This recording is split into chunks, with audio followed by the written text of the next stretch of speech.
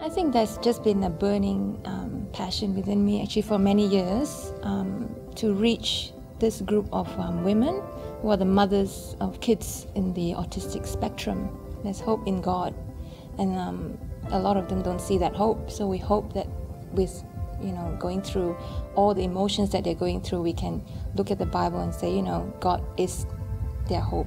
I think there's just a strong need out there to support them, encourage them, accept them, and understand them. And that's what we want to tell them. There is a light at the end of the tunnel. Though you don't see it, the journey is very painful, but there is support, there is hope.